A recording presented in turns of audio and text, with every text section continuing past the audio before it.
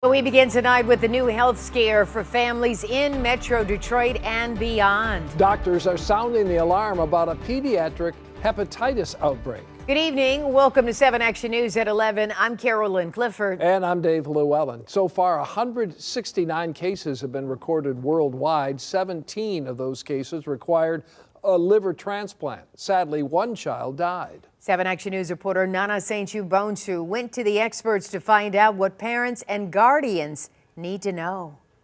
Good evening. As of now, there are no reported cases in the state of Michigan, but a doctor here at Children's Hospital in Detroit doesn't want parents to panic. He just wants them to know the symptoms and what to look out for. Is this the next thing in hepatitis? Like, who would ever think that with children? There are so many questions running through Rusty Klein's head as he watches his little ones play in the front yard. Is this a whole new pandemic? Is this something that we're going to have to deal with? He's talking about a mysterious outbreak of hepatitis cases in children. Just another thing that a parent has to deal with. It's terrible. Doctors say the virus attacks the liver. It can be very severe that the liver will stop working. Dr. Najib Zubi is the director of the liver transplant program at the Children's Hospital in Detroit.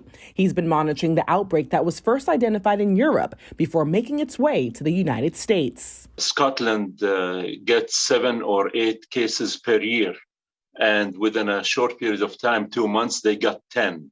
So that's a huge increase for them. A cluster of 9 hepatitis cases were spotted in Alabama in children ranging in the age from 1 to 6 years old. There are now cases in North Carolina and Illinois. The majority of the cases recovered on their own, meaning that they were in the hospital, but they did not need the liver transplantation. Right now, the cause is unknown, but CDC says at this time we believe the adenovirus may be the cause for these reported cases, but investigators are still learning more. Dr. Najib Zubi doesn't want parents to panic. He wants you to be aware of the signs. Increased sleepiness, fatigue, malaise, feeling weak. Sometimes you can see jaundice, which is the yellowish discoloration of the eyes. Worldwide, there are at least 169 cases and 1 death. It might reach Michigan.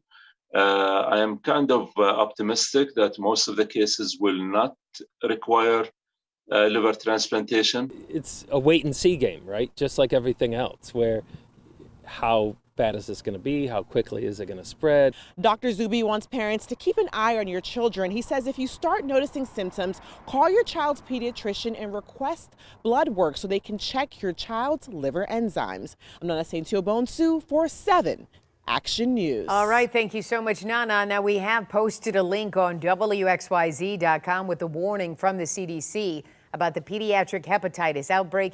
You'll also find a breakdown of the symptoms to watch out for in children. Dave?